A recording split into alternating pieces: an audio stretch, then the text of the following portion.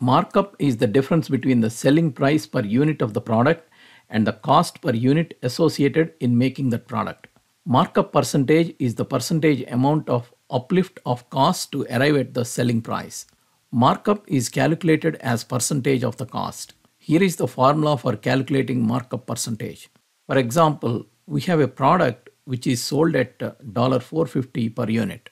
Cost per unit of production of this is $2.75.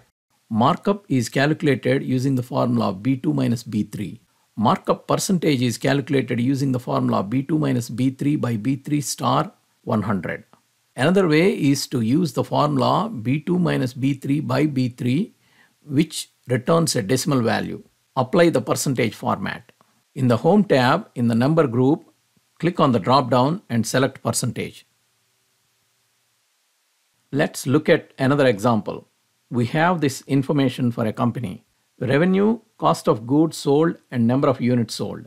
Revenue per unit is calculated using this formula.